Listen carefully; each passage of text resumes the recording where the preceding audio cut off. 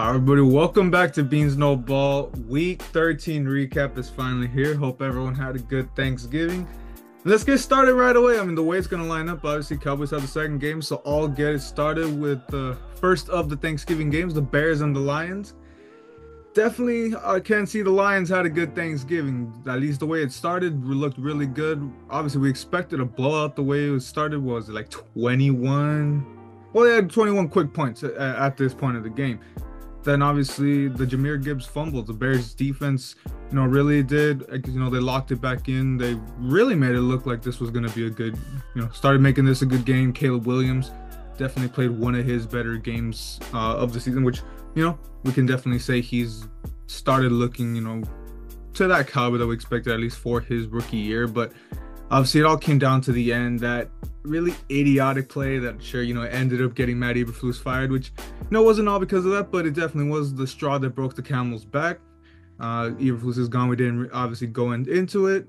Had our own situation that we couldn't make that whole video. But back to the game, just regardless of everything, I mean, not the best game for Jared Goff, we could say. I mean, the run game really was what carried this, and of course that next man up defense, which Malcolm Rodriguez, a huge anchor at the linebacking position, down with an ACL tear. Just adding on, obviously, we already have Hutchinson that's out for the year. So just that next man up mentality that we've seen for this Lions defense really getting signed. We're going to see how much that can keep going forward. But, I mean, in large part, just a great win. I mean, ugly win, sure, but, got a little bit of luck, and the Lions ended up pulling their first Thanksgiving game in how long has it been, Christian? It's been at least It's been long. It's been a while, but we finally get to see the Lions pull one out on Thanksgiving. Yeah, at least for the Bears side, Eberflus is finally gone. Let's see if some hope within the whole organization can finally, bring him back to life. But obviously, Ryan Pace is still, their GM, so we're just gonna have to wait and see to see what's gonna go on with the Bears' future. And now moving in with my game with the Giants and the Cowboys, and let's just say it was another defensive showdown for my Cowboys team. Finally, this defense is finally starting to pick it up here. We're 5-7. The road to playoffs, it's kind of slim. It's very, very slim down now, that the Bucks are, still holding that spot there. The Rams are doing a little bit better. So, the position for us, I think we're last in the hunt right now, as of right now. So it's gonna be a lot to handle there. But, coming into this game, Drew Lock was gonna get the start here. So, that defense was gonna have to get active against him. Outside of that one huge rush TD he had in the first quarter, outside of that, the defense was just lights. I mean, DeMarvin Overshown, Demo. I mean, I've had so much hope for him coming into this season. After he ended preseason with an ACL last year, didn't get to play. Now this year, he's really showing out. He's being one of the top leaders on that Cowboys defense. Him getting a pick six from his own swatted ball is really nice to see there. Him being everywhere against the ball. Also nice to see Marco Parsons is back on that lineup. Really makes a huge difference there. And then on the cornerbacks end there, Josh Butler, he was stepping it up. ACL injury, so his year is done there. But it was nice to see Blount still coming back, looking like his old self, and finally picking up to where he left off. But as for the offense, Cooper Rush had a pretty mediocre game, 195 yards and a touchdown, 21 completions for 36 attempts. It was all great there, but on that offensive side, it's Rico Dowdle. I mean, having his career day on this one, 22 carries for 112 yards and a touchdown. So it's nice to see Rico's finally getting adjusted with this Cowboys offense there. And outside of that, the receiving end, it looked all right. Outside of CD, who had a pretty horrible game with those horrible drops, just hoping for the best he's able to bounce back from that. Yeah, obviously, not his best, as we can kind of see, wasn't really on the same page with Cooper Rush in a lot of those games. But yeah, I mean, obviously, once we finally woke up from the nap we took for this game, get into the nightcap on Thanksgiving, probably, wrapping up or starting up our Thanksgiving dinner. I mean, a decent game overall. I mean, we probably did expect this. We know what happens with the cold weather Dolphins. I mean, it seems like you know what's going to happen once the weather dips into those colder temperatures. Just a tough start. I gotta be honest. I mean, the Packers, the Dolphins defense able to hold on, but Packers special teams getting a great play, get the ball back in the red zone on the muff punt, and eventually, go up 14 points. Really great start for the Packers overall, and just the tone continues to be set. Just overall great all around game. Jordan Love, great mistake-free football, no turnovers once again, and just efficiently getting this game done. Josh Jacobs, I mean, obviously had a decent game, not as good as the ground as you would probably expect as of recently, especially in a cold weather game like this, like what we expected that they would have had the upper hand, but great game on the receiving end, still got into the end zone. So could see, once he has that success, you still see the Packers having success. And Jayden Reed, another phenomenal game for him, getting those 2 touchdowns early on, of course, and just overall maintain that pace in the NFC North. It's going to be important for the Packers. And, like I said, they're in 3rd place, but still obviously one of the better teams in the NFC. And as for Miami, I already said all the stuff about the cold weather, but the main thing we got to look at this, as much as we expect them to lose this game, it is a big missed opportunity to go to 5-7 when you could have been at 6-6. It is probably going to end up being a detrimental loss considering their playoff possibilities. Yeah, it looked like the Dolphins, they're really having a good shot to the playoffs there. This loss is really going to solidify them to having a really worse shot into this. But at least for the Packers' sake, 3rd in the division, great record. They still got a long way to go, and it's really good to see for Jordan Love finally stepping up. Now moving it on to the Black Friday game with the Raiders and the Chiefs. And let's just say, once again, this is a prime example of another dark black voodoo magic from this whole Chiefs organization there. I mean, the Raiders, they were really going hard against this Chiefs team. I mean, you look at the Chiefs defense, from the past couple years before Wilton, this Chiefs defense would be the reason why the Chiefs, probably wouldn't go far. And it was just like 2 years ago. But now their defense is kind of be the big ones there. But now that they're having close matches with these, horrible teams like the Raiders, the Panthers, the list continues, right? This game really showed the true side of the offense for this Chiefs team. I mean, Patrick Mahomes, sure, be a Bosco Warrior. You can say 360-yard touchdown. He played good. But when you're really looking at the game of this Raiders defense, it really got to the throat of this Chiefs team. They were coming back in the second half.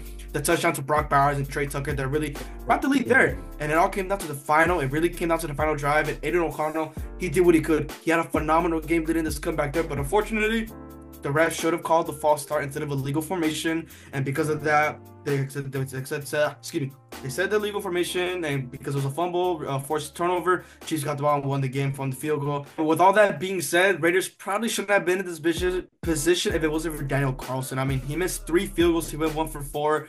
Probably would have won the game. It probably would have been crunch time for this Chiefs team, but once again, it's just an unfortunate thing to see.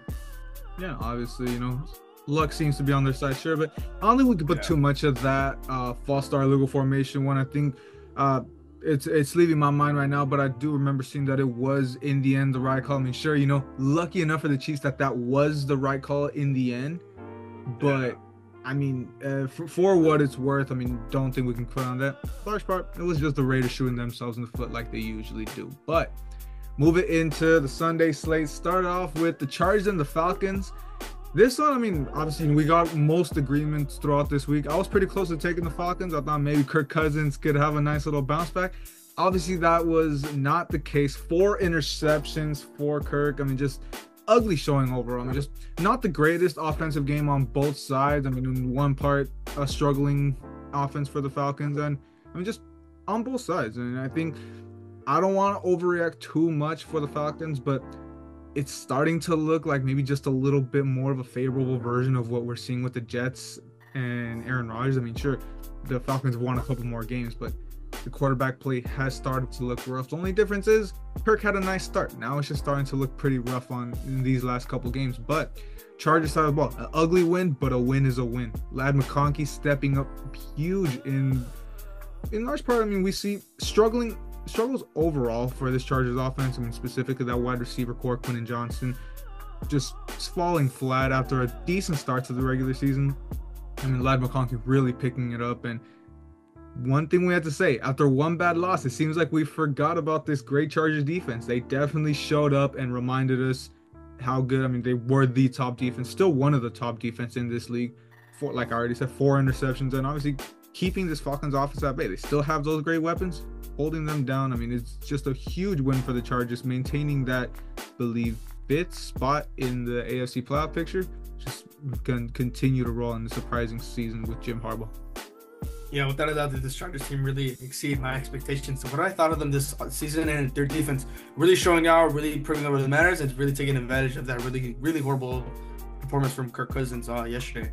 And now moving on, once again, back to the AFC North, and one of the grudge matches with Steelers and the Bengals. Now, first half, they're in the dogfight once again. I mean, this Bengals, the pick 6 that they got early on in the game in the first half, it was really showing that, okay, we're going to have ourselves a game there. Maybe the Bengals defense, for once, they can finally step it up, get the offensive out with Joe Burrow, Jamar Chase, give them some cushion.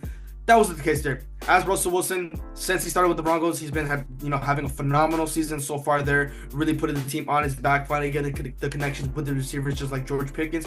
And same thing with Calvin Austin there, but I do believe he's injured, if I am not mistaken. I think I have to review that. I can get fact check on that there. Maybe I misread it there. But as for George Pickens, the connection with him, it's there and it's really good to see. And same with Najee Harris. The run game, he's been a little bit happier since Russell Wilson, 75 yards and a touchdown. So the run game is also a really big deal for the Steelers team. And now comes second half. This is just all Steelers football. Russell Wilson is really slinging that ball. 14 total passing yards, 3 touchdowns, and then obviously the interception that led to the pick 6 there.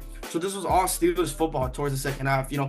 Come garbage time, Bengals, they had the chance to come back, and it looked like it there when they scored the last touchdown there, but unfortunately, really wasn't enough there. So really nice to see that this Pittsburgh Steelers team, once again, it's another team really exceeded our expectation, which senses we both really did have it on this season. 9-3, still in the AFC North, still a really great battle there. As for the Bengals, it's just another unfortunate loss there that Joe Burrow, still having a career year for him, but this defense is just not being able to hold up. And that's just what ends up happening in this AFC North. I mean, a game that we probably expected to not be this close. I mean, call it garbage time, but still getting a nice, close AFC North matchup. Not a defensive battle that we probably would have expected. But moving into the Cardinals and the Vikings. Now, this game, this one was definitely one of the games, man. I mean, it's our one disagreement that we got in this weekend. Because of just an absolute choke job, you end up taking it. We'll get into the end. Regardless, it was a great week for the both of us. But, I mean, I don't care what anyone says. I mean, Sam Darnold's still not that great of a game. I'm sure, say what you want about that fourth quarter. Say he redeemed himself by bringing this game back. But, I mean, we still see the fall-off of Sam Darnold going from those MVP talks to now the way he's playing here. I mean, offensively, nothing going in large part. And that was both teams, sure. It was just a field goal fest to start. Cardinals did end up pulling away little by little on that Marvin touchdown, but just a rough showing for the Vikings to start. It's just that Minnesota defense that's really bailing this team out, and in large part the only reason they're 10-2 to this point.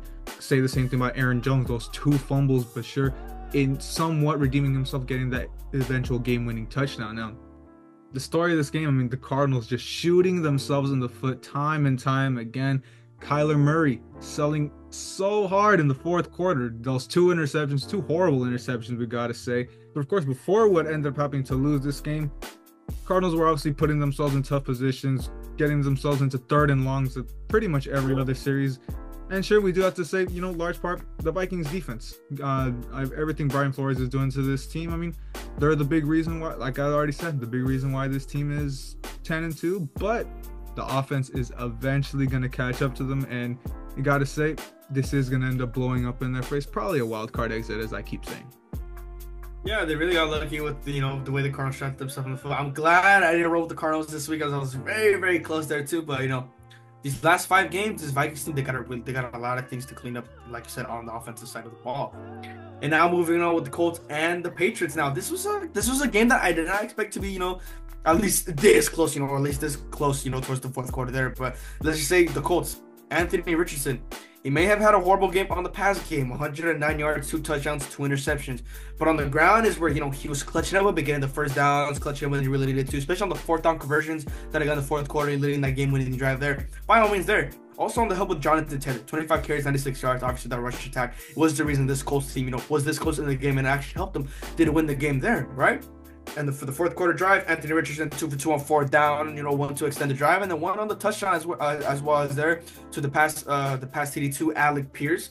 And then they go for 2. Anthony Richardson runs it in, 25-24 Colts, Patriots. Now, this is really nice to see about Anthony Richardson. Obviously, he still has a lot of raw talent. This is technically still his rookie year. He's got a lot of development to do. He's got a lot of cleaning up to do. Hopefully, Shane Steichen, he cooks it, for the last 5 games to actually, get him a little bit more accustomed. And obviously, the offseason, that's for a different story there. As for the Patriots, Drake May, he's still looking good. I wouldn't say too phenomenal yet, but he's looking good so far with what he's working with on that offense there. 238 yards, touchdown, interception. It's still him using his legs. 5 carries, 59 yards. So the rush game for the Patriots team is finally starting to pick it up as well. They're 3-10 there, but it's nice to see Drake May, he's developing to the point where, you can solidify him as your future starter from now on. Yeah, absolutely. And for the Colts, I mean, you know what we always say, just see if we can end up developing and Rich. I mean, hey, there's still a definite shot to make it into the playoffs. Just see how that playoff picture ends up shaking up in the AFC. But move it into Seahawks and the Jets, and I mean, this one could have helped my Rams so much, but you know, hey, Seahawks end up pulling this one out, and gotta say, one of the main things that I always end up saying, you know, another pretty mediocre showing for Geno Smith and the offense as a whole, especially, you know, getting into that 21-6, 21-7 hole early on. But the story of the game, obviously, this Mike Macdonald defense just keeps on improving, keeps on just amazing, you know, little by little. Obviously, I would always say I expected the Macdonald defense to show out and be good, but, you know, probably expected to take a little longer. Large part, I'm definitely the star on this defensive line. Leonard Williams, expect him to be the force getting to the quarterback. A pick six, second interception in his career, taking it for 6. I mean, obviously, once that interception happened, we kind of knew it was starting to swing the Seattle's way, and it kind of looked like they were going to end up pulling it out, and obviously ended up getting that late touchdown for Charbonnet, which I wish he could have went to K9, could have helped me in fantasy. But regardless, I mean, a huge win for Seattle. Now they actually get a little bit of separation on Arizona after that loss that they just had. And look, for the Jets, this loss clinches their 9th consecutive losing season. It's just ugly, man. I mean, obviously, so much that you could say. I mean, Aaron Rodgers, obviously, he's been a liability, but in this one, especially, just really poor play. Really had a chance to probably take this game back with an overthrow to Garrett Wilson, but of course, did mess that up himself. And I mean, not much we can really say. Just, I mean, it's going to be a lot of changes coming to this Jets team going into next season. Yeah, I didn't expect the Jets to, do anything. I gave him the benefit of the doubt and give him, at least a better record than what it is now. At least my take, I guess it's semi-correct there. But now it is unlikely Aaron Rodgers could be with the Jets following next season, so that's just gonna have to wait and see. They're just a huge disaster for that Jets team. And now moving it on with the Titans and the Commanders there, and once again, the Commanders, Jayden Daniels, sure, he had a bounce back game against this really depleted 3-9 Titans team. You can see all that. The run game with Brad Robertson Jr. and Chris Rodriguez Jr., they really bounced back, combining for almost 200 yards total, but, they combined for 2 touchdowns on the running game there. The connection with Jayden Daniels and Terry McLaurin is really looking nice there. Finally, starting to look on the same page, as from the last couple of weeks there. And then Zach Ertz, the living fossil, did record a TD as well. So there's at least, some morale boost right then and there. The defense did show out finally against the Titans team. But once again, this is struggling Titans team. I know this season, at least with the Titans, the great I could say this, Titans defense. As much as, I could get credit for this and that, how, okay they've been playing, that's the only one bright spot I can give to Commanders that is really punching to through that Titans defense. But offensive side with the whole Titans team, I mean, Will Levis, once again, he did what he could, come towards garbage time, really wasn't enough there. The Commanders, they were just pounding everything there. I still don't see anything from the Commanders, though. I want to see what they're going to do against teams above 500 there, and that's going to prove what they're going to do in the playoffs. If they're going to be a wild card exit, or they're going to make a run there. So Dan Quinn, whatever he's going to do, talk to Jayden Daniels, get everything adjusted there. This game still wasn't enough at all whatsoever. Yeah, absolutely. I mean, I think you got to look at it a different way. You got to see, they're getting back on track, keeping pace in the NFC playoff picture. A get-right game. I mean, we've seen a lot of these in the past. I think you definitely do give them credit to, you beat the teams you're supposed to beat.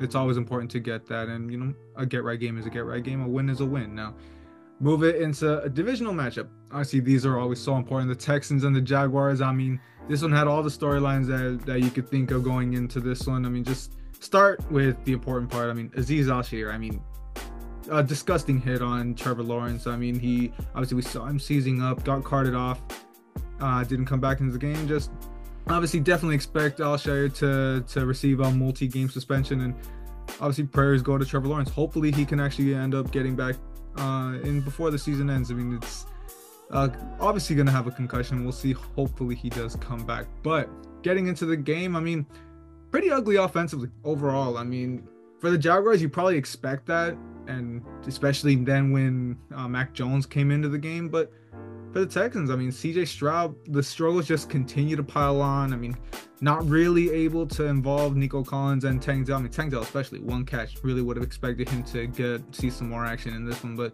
just overall those struggles continue. I mean, Joe Mixon was the star of this game, and the big reason that the Texans ended up pulling this one out. Would have expected some better showings for this Texans defense, but at the end of the day, I mean, sure, say what you want. I mean, they didn't have one of their best players who, because of that dirty hit, but would have liked the Texans to have a better showing here, especially like we were saying, against a depleted and pretty bad Jaguars team. But look, one thing I can say for the Jaguars, I mean, they put up more of a fight than I thought, and obviously it's nice to see them backing up Trevor Lawrence. Call it what you want. Don't want to see that kind of stuff on the field, but you got to get justice for your quarterback. Yeah, the concern for the Texans is just it's going up by the minute now. I mean, this offense looks really hitting to CJ Stroud, and the possibility of the Wade being a first round exit. I mean, that's just the plain off flat truth right there. And now moving on the other side of the conference with the NFC South, and once again, these division matchups they've been closer than we've expected, and I definitely didn't expect with this one there with the Bucs and the Panthers there. Let's just say it was a really nice shootout between Baker and Bryce Young. Bryce Young once again finally developing into the quarterback that we expected him to be last year and this year. But it's really, really good. And I know how we said that this Bucs defense, we said everything about this Bucs defense. It's slow, but it picks it up. They're inconsistent. That's the broad truth about this Bucs defense there. And this game really showed it there. Baker, he really had to do everything to kind of bounce back there. And in the fourth quarter, I mean, the spoiler from Bryce Young's generational comeback win against this Bucs team. I mean, come on, Baker, once again, putting this team on his back on the final drive to set up on field goal range for Chase McLaughlin coming into overtime. And once again, it got spoiled once again with Chuba Hubbard unfortunately fumbling to turning all the ball over and setting up the overtime with the Bucs team. They're still in the race for the wild card, and that's why I'm saying the Bucs they're in the solidified position right there, having the lead outside of the other teams that are in the hunt there. And then one more thing too, Bucky Irving, 25 carries, 152 yards, and 1 touchdown. This is definitely a really good draft steal for this Bucs team. And anyone who got him on fantasy, I know Picasso, he got him. I know he's happy about that. But once again, Bucky Irving really being the true leader of, not leader, but one of the big impacts of this Bucs offense. Oh, and I said one thing, but Mike Evans, he needs 479 more yards to complete his streak of 1,000 receiving yards each season there. Jerry Rice has the record for 11. He could tie it up. He's got 5 more games to get in the schedule. Really rooting for Mike Evans to keep the streak going. Absolutely. It is doable. 5 games under 500 yards. Could definitely see him doing it. And like you say about the playoff position, we see the Falcons slipping up. Don't be surprised if the Buccaneers end up taking this division. But move it into my Rams, taking on another team from this division, the New Orleans Saints. And I mean, look, be honest, first half, it was awful. I mean, obviously being shut out offensively in the first half for the first time since the infamous Super Bowl 53. Obviously can say enough about that game, but yeah, I mean, just pretty ugly offensive showing. Gotta obviously at least give credit where credit's due to the defense for the Rams. I mean, keeping the Saints to 6 points. Probably could have been 3 if we played a little hard in that last drive, but regardless, on the 6-0, you probably expected this one to be ugly from the start, and we see the position that these two teams were in. But second half, 3 touchdowns on 4 possessions. I mean, doesn't really get much better than that for the Rams. And huge shout out that I got to give to Kyren Williams, man. After a pretty forgettable showing against the Eagles with those 2 fumbles, over 100 yards on 15 carries, getting back into the end zone and no fumbles. I mean, just a great game for him. Seeing Puka get back in the end zone, Demarcus Robinson in the end zone, despite his whole situation that we can get into at a later time. But just a great showing for the Rams. As ugly as the first half was, the second half does make up for it. And defensively, to close out this game, the defensive rookie of the year front runner, Jared Verse, beautiful strip sack on 4th down in the red zone to really ice this game. And then, of course, Kyren gets that first down to finally ice this game. Just overall, a great performance, great second half performance. We could toss that first half out the way, but just overall, really got, get to 6-6, still maintain the pace in the NFC West. We'll see how that goes. But as for the Saints, I mean, offensively, they look fine until that Taysom Hill injury, which of course he will be out for the season. Prayers to him. It is rough. Obviously, he was one of their main offensive gadgets, but just in general for the Saints team, playing a lot better for Darren Rizzi than they ever looked with Dennis Allen. I mean, would not be surprised if they end up retaining him after this season. Yeah, so for the second year in a row, your Rams, they're making a comeback once again. And, forgot to mention, the Rams, they did pick up Emmanuel Forbes Jr. about 2 hours ago. So let's see if, from how he was with the Commanders, we see how he was. Let's see if he has a, better place there, with Los Angeles. See if he has a really big comeback for his career. And now moving in, we're probably the game of the week, the Eagles and the Ravens. And we expected a close game, and we did receive one there. But unfortunately, Lamar Jackson and this Ravens team, a lot of struggles going on. We see here, and the main factor of this was Justin Tucker. I mean, come on, is it time to bring in the wash allegations to Justin Tucker? I think we might have to, but 2 for 4 on field goals, 2 crucial misses that potentially could have had the Ravens up, and it would have been a whole huge trajectory change for the Eagles. Maybe had to have them driving for the win there, and that's exactly what happened there. John Harbaugh here discussed they're going to retain Justin Tucker. That's their guy. They're going to retain him for the rest of the season. Justin Tucker, he's lost them about 3 games already. I mean, they could be at least a little higher up in the AFC because of Justin Tucker and his misses there, but we're just going to have to wait and see how he's going to recover from that. But outside of that, Lamar Jackson, he had a good game all around there. It's just the last minute mistakes, the underthrows and this and that, and not having the correct connections he's been having with the receivers there. Although Mark Andrews, he did have a bounce back, but it really wasn't up because of Philly's offense. And it was all because of Saquon Barkley, 23 carries, 107 yards, and a touchdown there. Like we said, this whole offense, it pretty much runs through Saquon Barkley. Once he gets going, Jalen Hurts, it's pretty easy for him. Didn't even have to do much, 118 yards and a touchdown there. Not going to be a box score on that because of the help of Saquon Barkley there. Same with A.J. Brown. The connection with him and Hurts, it's still good right there where we really needed to be in all second half.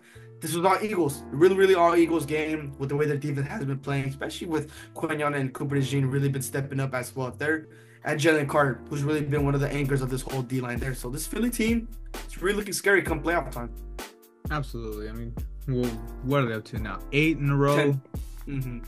Yeah, eight wins in a row. I mean, obviously looking like a bus line, looking like a beeline to end up facing the Lions in that NFC Championship. So we'll see. Probably do end up getting that matchup. But head off into the nightcap with the Sunday nighter. Niners, Bills. Obviously, we probably expected a lot better of a result. But, I mean, in the snow, in the elements, the Niners just couldn't handle it. Plain and simple. Honestly, just a rough show. I mean, the snow definitely got in their way. Multiple blunders, little fumbles, slipping up. I mean, probably could have attributed it to maybe could have worn some better cleats, but say what you want. Regardless, they weren't ready for the snow, and the Bills were. Josh Allen in particular threw for a touchdown, ran for a touchdown, and caught one of his own passes, if you want to call it that, the whole play with Amari Cooper. But just an all-around complete game. He's looking like far and away the MVP frontrunner, and the Bills, say what you want about the Chiefs, the Bills are looking like far and away the best team, the most complete team in the AFC. Really they're really hitting on all cylinders at the right time. And, so all we could say about the 49ers, I mean, the injuries keep getting to them. Obviously, now once again losing Christian McCaffrey. This time it looks like it will be for the season with that PCL injury. Jordan Mason now, high ankle sprain. He's hitting IR. Just protect Isaac Guerrero at all costs at this point. You can see that he still is a viable option. You're going to need to hold on to him. It is looking bleak little by little for the 49ers. 5-7, still got a relatively tough part of the schedule. Could see a bounce back game against the Bears next week. See if they can probably make good on that part. Yeah, honestly, this 49ers team did not expect it to have such a downfall there. I know the injuries really sucks to see. Then your 2 running backs go down there, but we're just gonna wait to see. But for the Bills, my take on the Bills and Josh Allen, it's really, really looking nice there. They're really the team to look out for. They're them and the Eagles. Yeah, and now finally closing out with the Monday Nighter. We're actually recording this after the game. Had to finish up a couple of schoolwork. Final weeks coming up there, so just a little change of scenery right there. But let's get right into it. The Browns and the Broncos. Man, was this a shootout that we not expect? So far, the Monday Nighters, they have not been disappointing. Unlike most of the Thursday nights here, but wow, was it just a shootout between both the teams? Jameis Winston and Bo Nix. Now, the most obvious Jameis Winston stat line ever. 497 yards. He had a career day, 4 touchdowns, 3 interceptions, 2 of which pick sixes. I mean, you expect J-Bo to have a game like this, and you expect it like this. The most insane stat line you can say. Same with Jerry Jeudy. He had a career game for him. He wanted revenge on the Broncos. To an extent, you can say he did get it without him having another generational career game for himself. 9 catches, 235 yards, and a touchdown obviously wasn't enough to secure this win because of the Broncos. and Bo Nix. Yes, now we talking about a lot of box score warriors here, this and there. He did have those 2 picks there, but when it really mattered the most, him using his legs, him getting the pass game going, Marvin Mims, he's also getting more involved in the pass game there as well. Courtland Sutton, his connection with Nix as well, it's still starting to connect. Both of these receivers, 105 yards for Mims, 102 yards for Courtland Sutton. So obviously, this is looking really nice here, moving up. The Broncos now are 8-5. This connection with the receiving core, Bo Nix again in the rush game, Jaleel McLaughlin also having a game for himself, getting the cushion there. Now, obviously, these 2 defenses, 2 pretty good defenses there. Obviously, didn't show out when it really mattered, between both these 2 high-powered offenses. You can say at the moment 2 there, pick sixes for the Broncos. No, yeah, that's what I'm saying there. But 32 points for this Browns team, that's the thing that's really come to the first half there. But those 2 pick sixes really did show out at the most part there. Another Rookie of the Year campaign for Bo Nix. This agenda finally starting to cook up. He's finally cooking himself an agenda for this and there. But we're just gonna have to wait and see what's gonna go on for the moment there. Yeah, absolutely. It's like you say, you say what you want. 32 points against a really mediocre Browns offense, but when it matters most in the crunch time, it was because of them that they ended. I mean, hey, they outscored the Broncos offense, and exactly. They outscored Bo Nix, is what I mean. But yeah, just a great showing overall. Keep that pace in the AFC West playoff picture. But that is going to wrap up the Week 13 recap. Hit the picks real quick once again, Christian. That slight upper hand that you had, and this was a generational week for us. 15-1, 14-2. Really hit it on the nail on this one. And we'll see. This is my best week ever. Yeah, it's your best week ever. It's one of my best, despite staying behind you. But yeah, we'll see if you can. I mean, hey, you're inching your way back bit by bit. See if you can actually catch it up. If I can, I'll give you a couple more as we go. But that's gonna do it for us here. Thank you guys for watching. Hope you like and subscribe, and be back as Bean Talk comes right back on schedule this week.